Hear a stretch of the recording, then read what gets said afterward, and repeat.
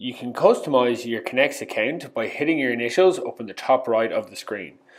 Go to settings. This will drop you on your account where you can change your name, your number and your password. In the business settings, this is where you'll be able to update your location, input your logo and other details that will ultimately end up on a quote. You can put in your business number here as well, change your trade if you want to. For your localization, select your country, change from imperial to metric. Hopefully you don't need to do that too often. You can also set your currency as well as your tax rate.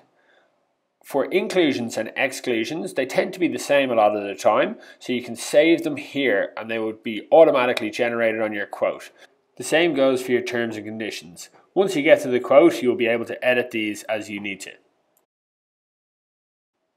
In the Favorites tab, you'll see everything that is assigned to your account. Here you'll be able to change the color of them and change the unit of them. You can add to them as well.